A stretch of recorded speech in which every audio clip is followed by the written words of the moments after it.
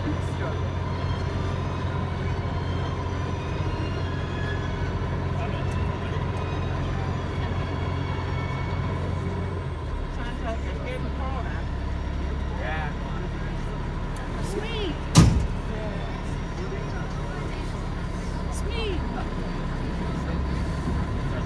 hello everybody and welcome to Scandinavia's first and only amphibious bus company. This right here, this is Ocean Bus. Are we feeling excited? Yeah! Woo! That was a good reaction. I think we're gonna have real fun together. Well, my manners, I've even forgot to introduce myself. My name is Olle, which is an Old Norse name meaning family man. That's well because I'm gonna be the one taking care of you all for this 3-hour-long tour. We're gonna start here 2 hours on land and then 1 hour down in the water.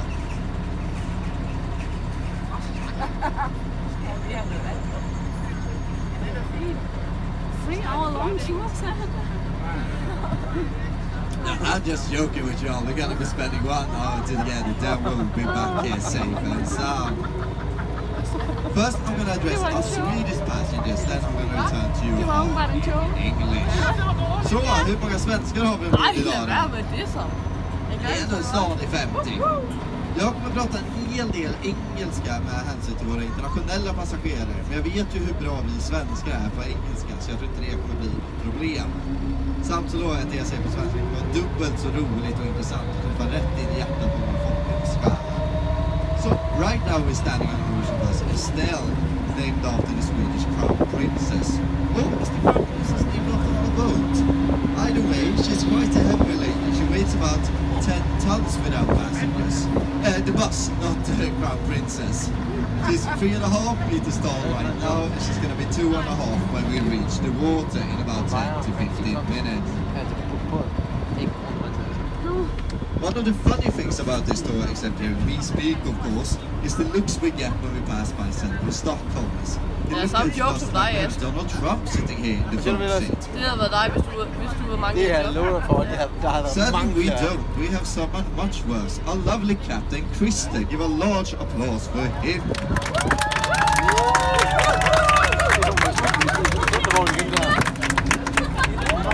And Krista is actually the worst bus driver in the entire city. Every time I drive with him, he just crashes into the water.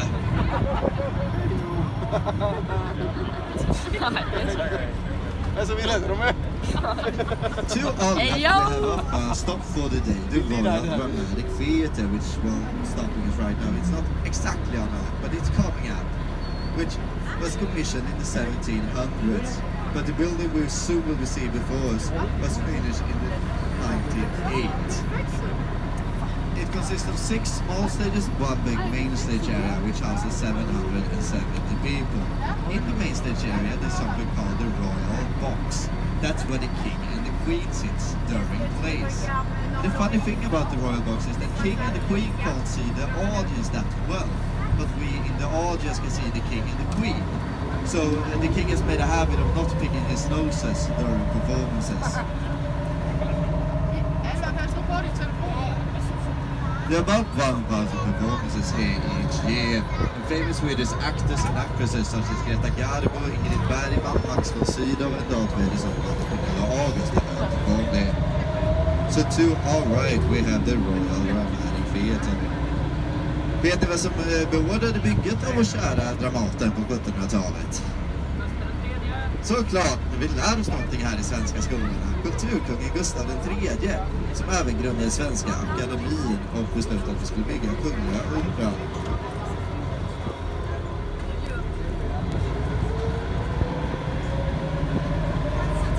Right now we're driving on Birger Jarlsgatan, which is named after Stockholm's founder, Birger Jarl, who founded the city in 1252. Today this is a high-end fashion street with brands like Gucci, Louis Vuitton, Prada, Chanel, Burberry, Burberry, Strawberry, Blueberry, Haileyberry, all kinds of different berries. But, well, I'm not very expert, and as you can plainly see, I'm no high-end fashion expert. But what I do know is that we're currently driving towards a party mecca of Stockholm, of Stureplan, where it might sound a bit like this. Kinga.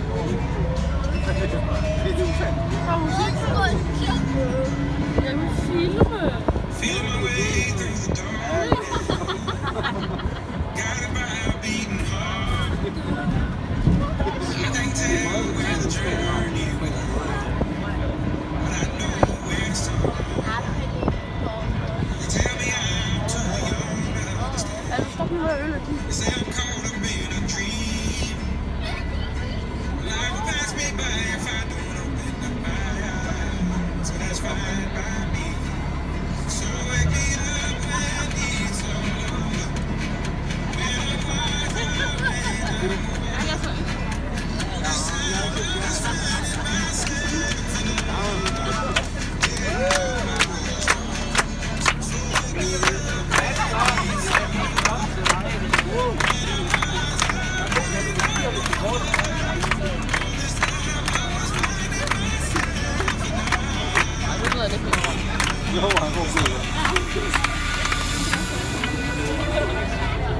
Well, so here we are at Stureplan. To our right we have almost like a Stockholm institution of Sturehof, which opened up in 1897 and has remained open 365 days a year ever since.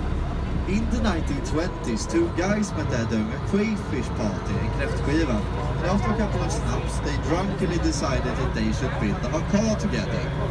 That car company's name today? Volvo. Stureplan, mina damer och herrar, känd för ord som mäklarbricka, influencer, brat, stekare, vaska, viska, trixa med skatter. Men ni vet väl skillnaden mellan en brat och en stekare? Ren tystnad. Well, en stekare kan ju steka sig i glansen för sina egen ihoptjänade pengar, men en brat har ju lite mer pappa betalar-attityd till livet.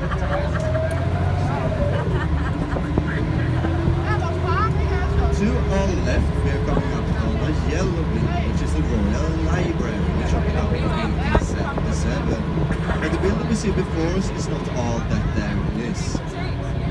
During the 1980s, they expanded the Royal Library by building a large bunker-like structure beneath it, 5 stories tall. Because, well, they need to house all its books because it's a library. But we have a law here in Sweden that says that every book published, one copy of it have to be sent to the Royal Library's archive. So they have quite a large archive.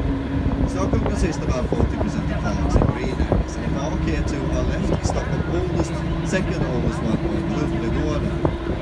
Humle translates to hops, and what these hops are main ingredients are? Beer, of course, and that's exactly what they used to make here at Stockholm. Sadly, they don't do that anymore, and that's why we're not stopping to grab a few pints. Så man brukade alltså göra öl av humle som odlades här i Humlegården. Stockholm grundades ju 1252, men vi har gjort öl av humlen i Humlegården så tidigt 1200-tal. Så vi har gjort öl i Humlegården längre än Stockholm har varit en stad. Risken finns ju att Birger Jarl kanske drack några pinster innan han bestämde sig för att grunda den här staden för kammaren. Jag kanske. Right now we're entering the residential area of Stockholm. Öst means east, which means we're the eastern part of the city. This used to be Stockholm's slum areas, but in the late early 1900s they decided to change that by building beautiful apartments with bigger windows and high ceilings. Så Östermalm, mina damer och herrar, lite finare, lite bättre, lyder det inofficiella mottot. Brukar det vara fattigmansområden, det kallas Lagårdsgärdet, men det ändrade man ju på i sen 1800-tal. Träallén här till vänster är en av 4 man hittar i stan. På grusgången i mitten kallas ju folkmun för Snobbrännan. Just nu kör vi på Karlavägen, döpt efter de 3 karlar som fick någonting gjort, Karl 10, 11 och 12. So what kind of person lives around here at Östermalm? Well, they might be described as quite event characters. They like to go to the gym and hairdress a lot, drive big cars like SUVs and Mercedes. But where do they park? I don't see any large ugly parking structures around there. The fact is, they don't. Östermalm is actually the place in Sweden where most parking tickets are issued every year. So go Östermalm 2022, I say. Earlier we listened a bit to Avicii, a brilliant young man who sadly passed away way too soon in 2018 at just 28 years of age. To our left, we're coming up on this old high school, Östra Ria, the brown building we see here.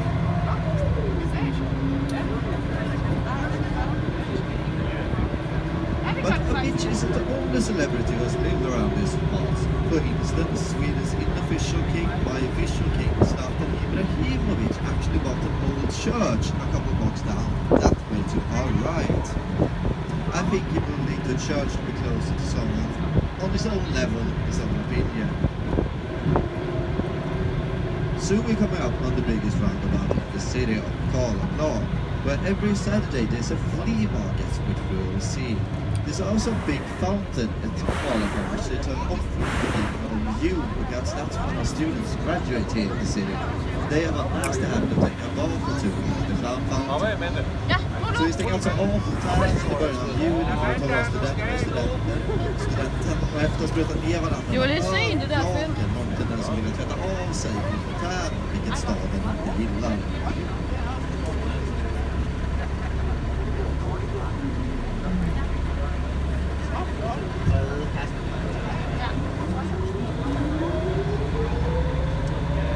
To our left, we have a brown man, which is where famous director and screenwriter Ingmar Bergman used to live. Ingmar Bergman is of course known for his main movies. For instance, his most famous one was Fanny and Alexander, released in 1984. During his career, he was nominated for 9 Academy Awards and he won 3 of them. The latest Swede to win the Academy Award was Ludwig Göransson in 2019 for the music to the movie Black Panther. Det bruna huset kallas även för Strindberghuset och Dagens Strindberg bodde där på tiden av sitt huset som stod där innan. Stockholm has around 100 museums, and here to our right we have the History Museum. Most museums in Stockholm are government owned and operated and thereby have free entrances, so check them out if you have the time.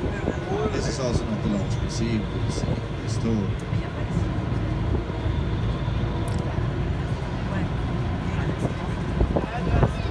Right now we're near the Djurgården, which translates to Amphibian, and that's because it used to be the king's royal hunting area. The royal family has owned Djurgården since the 1400s. In the 1700s we had a king called Adolf Fredrik who didn't really like to hunt. I think he was bad at hunting, but anyways he decided to open it up to the public. Since then it's been a thriving destination spot in Stockholm with over 50 million visitors each year. Soon we're gonna be one of those 15.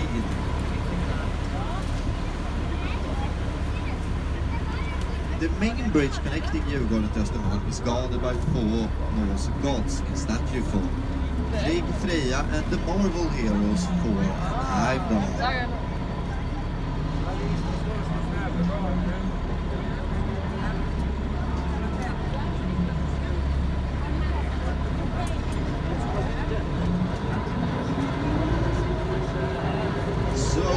To the right we have the bridge, and if you look to the right of the bridge you'll see that Heimdall is holding a horn. The legend actually says he's supposed to blow it when a virgin crosses the bridge. Since the bridge opened up in 1897, that has only happened once. The historical moment was actually a couple of weeks ago when Ocean Bus took a wrong detour and I ended up over the bridge line.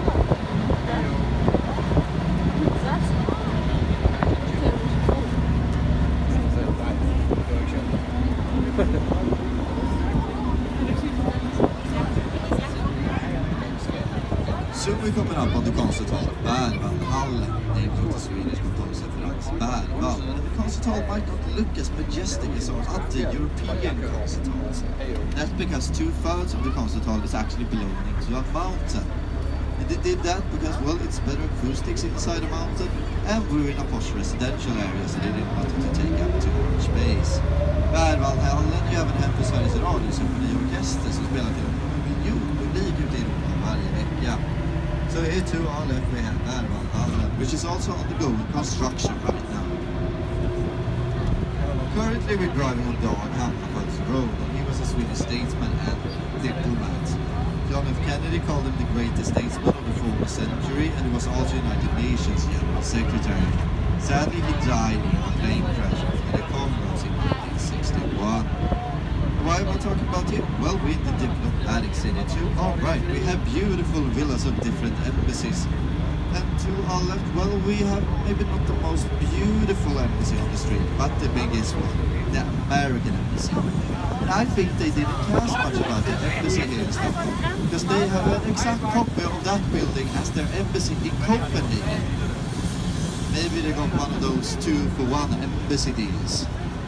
Det är även bakom den amerikanska ambassaden, västtyska ambassaden, där Bo Holmström yttrade de kända orden lägg ut, lägg ut, lägg ut under ockupationen 1945.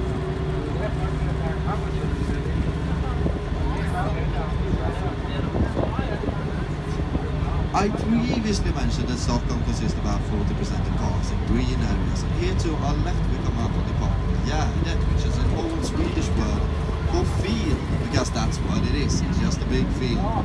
This is actually where our soldiers in olden days used to train for field battles, but today you will only see people of Östermalm Tower walking around here. The times, they are changing, as Bob Dylan once said.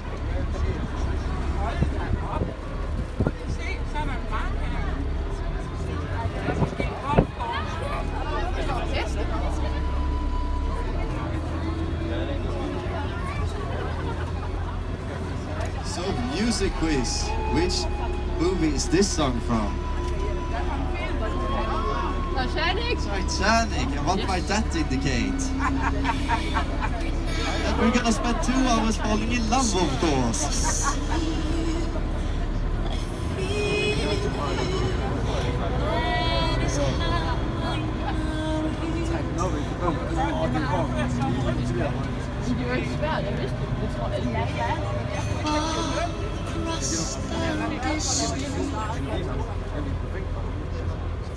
Okay, so before we go into the water, we're gonna do something they didn't do on the Titanic. Talk about safety.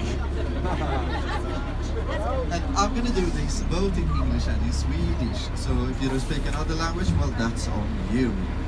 First of all, we're not allowed to wear our seatbelts in the water.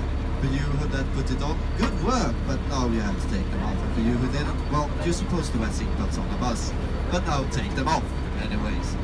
We have 4 emergency exits on this boat, 1 in the middle, 2 on the roof, and 1 here in the front. But the one in the front is just for me, the captain. Nah, just kidding with y'all, it's just for me, it's for everybody.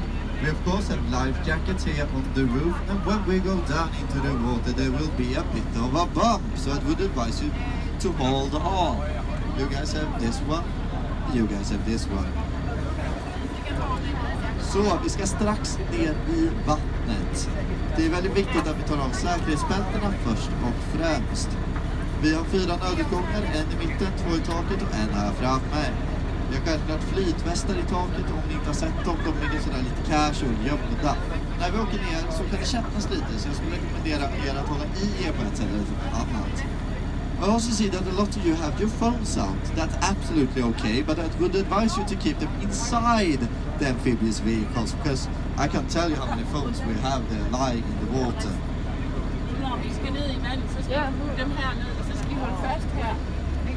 Now comes the important question. Do you want a big splash or a small splash? Huge! Well, I need a more coherent answer. Do we want Giant a big splash or a small splash? Big splash! Well, huge splash! then are we ready? Well, are we ready? Then 3, 2, 1, let's go!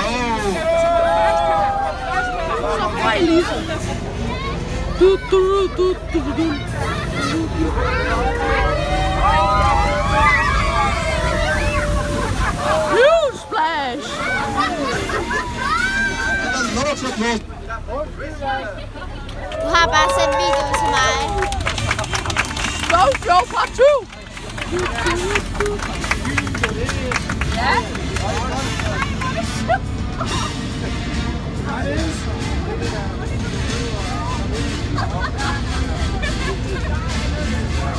Ja, film! Kan du lige være på screen? Hvordan?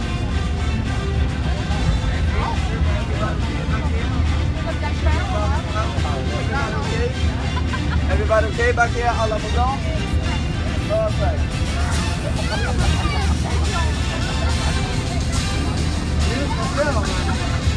Det är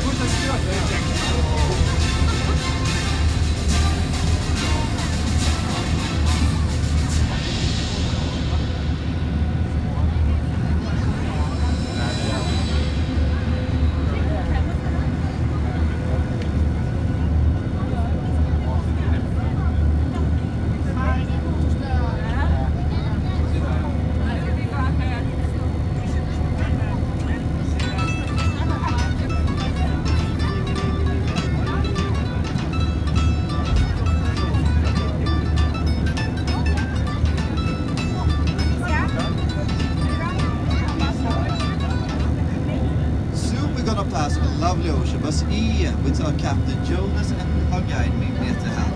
And you know what? We passed another ocean bus on the water.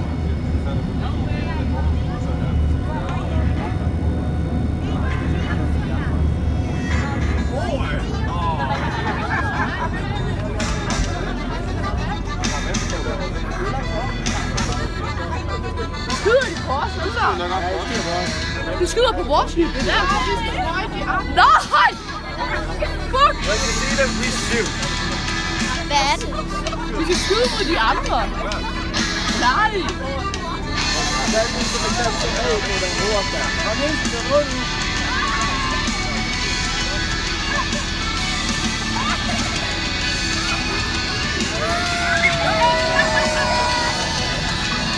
Ja! That was close.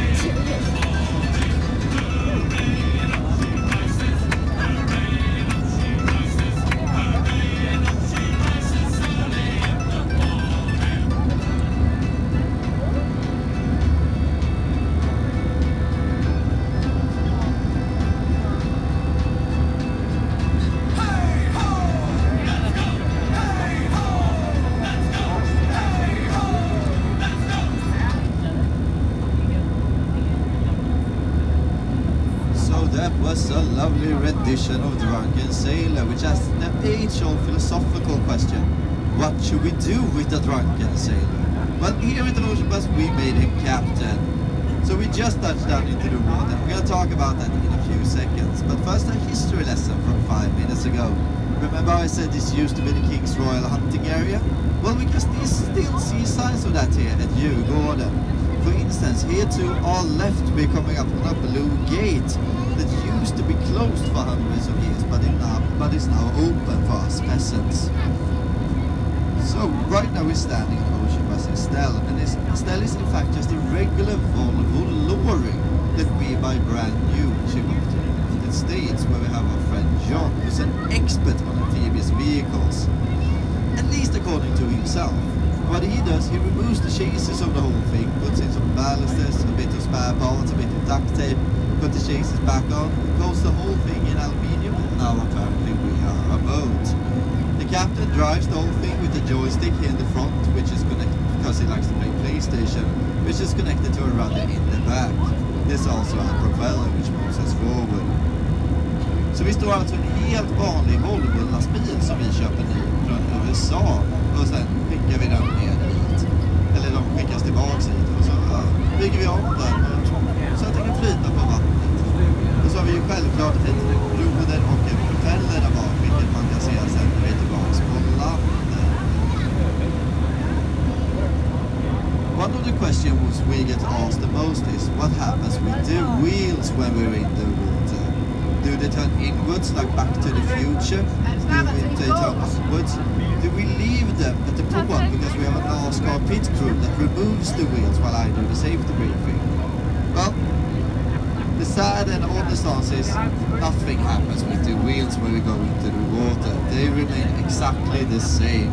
This is not a James Bond car.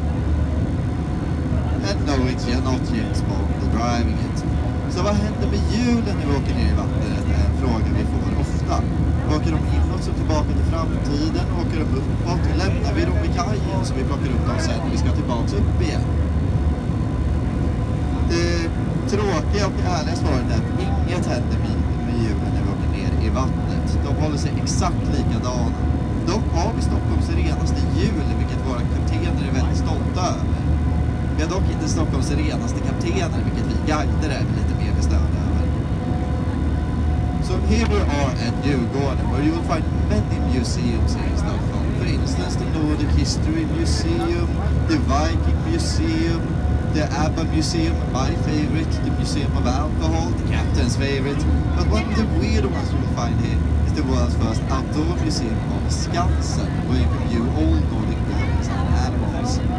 And what sets Skansen apart is that every year since 1979, a TV show has been sent from there called Allsång på Skansen. Allsång translates to sing-along, so it's a sing-along show. So every Tuesday at 8 o'clock, we Swedes sits down and watches this. I'm going to give you a bit of a taste what that might sound like. Don't be alarmed if any Swede starts to sing along.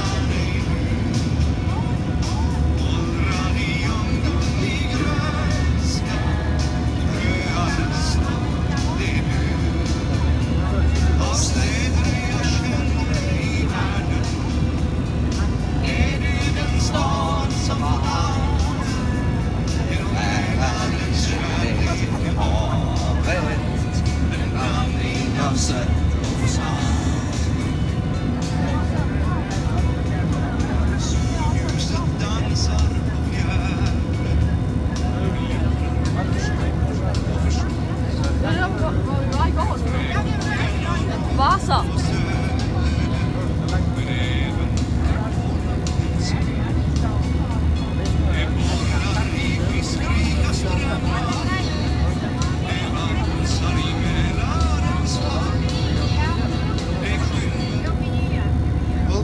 Take a look to our left, we will see what almost looks like a big palace, and that's actually the Nordic History Museum, which opened up in 1907. And our king, a couple of years ago, turned 70 years of age. Angel, he decided to celebrate that by having a 3-day-long party at the Nordic History Museum. That's because the Nordic History Museum is the largest room in all of Sweden which doesn't belong to a church. And apparently you can't party for 3 days straight at a church. He tried and he got kicked out. Next to it we see 3 big red masts. Well, that is of course the Stockholm's second most visited tourist attraction after Ocean Bus. It's the Vasa Museum and it's 1.5 million visitors each year. And the red mast in the middle is 52 meters tall, as high as it was on the original ship Vasa. And that was kind of the Vasa ship's problem. She was too big, too narrow and weighted too much. Kinda like a their own Ocean Bus. The year was 1628 and the 30-year war was raging down in Poland. And we had just finished this large warship and was going to send her down there. She departed from the Royal Palace, which we'll see later, and right around the bend at the amusement park she toppled over. She lay there for 300 years until a man called Anders Franzén found her in the middle of the 1950s and brought her up again. Man lät faktiskt göra ett stabilitetstest på gamla Vasan och låg för tid i slottet. 30 man sprang från sida för att se hur stabil är hon. Efter tycka 10 varv behövde de avbryta för man såg att de skulle ramla om kurvan. Admiral Claes Fleming sa henne kan vi inte skicka ut något krig.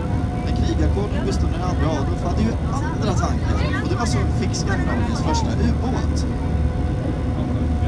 Gustav II Adolf hanterade ju också att Vasa sjönk på ett väldigt intressant sätt. Han såg ju det hela hemma i Gamla stan och då gick han direkt till var den gyllene freden. Och likt Vasa skeppet körde han ju botten upp hela kvällen. Soon we're gonna pass Stockholm's second smallest island of Stockholm, which just consists of a couple of trees, a tower and a Swedish flag on top of that tower. And that flag, well, it's an important one. It's meant to symbolize that Stockholm hasn't been taken by a foreign power for over 300 years. The flag at Castellholmen has waved there every day since 1665. Well, every day is kind of like, it's waved there every day except on the 17th of May 1996, when all of Stockholm woke up to find the Norwegian flag flying over Castellholmen. What had happened had we been invaded by Norway all of a sudden? Well, the police were called, the military were called, what had happened? Well, no way Norway that we had been invaded. Apparently some drunken Norwegian foreign exchange students had climbed on top of Castellholmen and exchanged the Swedish flag for the Norwegian to play a prank on us, but also to celebrate their national day of 17th of May.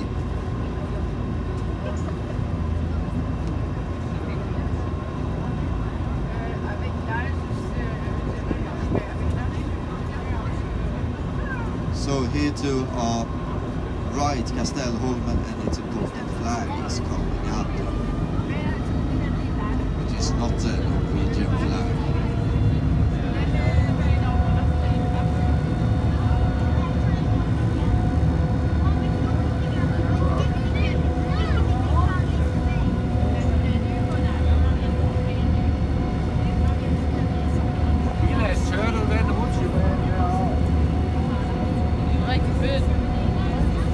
We can of course also see Sweden's oldest amusement park too, which opened up in 1883.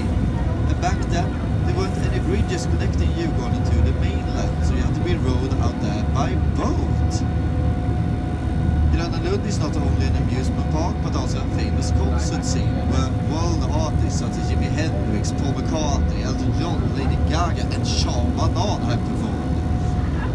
One of the more famous concerts that happened at Grönland was when Bob Marley played there in the 80s and broke the audience record, which is a record that still holds to this day, because they broke so many Save the Laws when he played there. Because apparently Bob Marley fans don't care about safety laws. So they took in too many people in the amusement park. They also had a problem with Bob Marley fans starting climbing the roller coasters to get a better look at him. Because apparently at the Bob Marley concert, you do something that throws the consequence thinking out the window. I wonder what that might have been. Var det ikke en mur på nu då? Den där?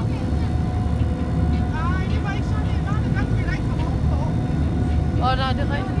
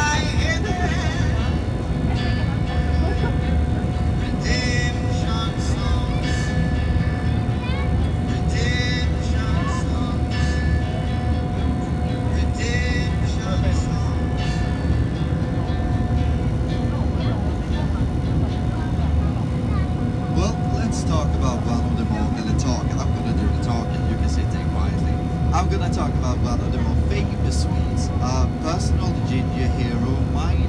I'm of course talking about the world's strongest girl with Longstocking, which we can meet here to our right at Junibacken. We can meet her and a lot of other Astrid Lindgren's characters. Astrid Lindgren, of course, holds a special place in many Swedes' hearts, since, well, most of us have grown up reading her books, seeing her movies and hearing the songs from those movies. That's not so strange. Astrid has actually sold more than 150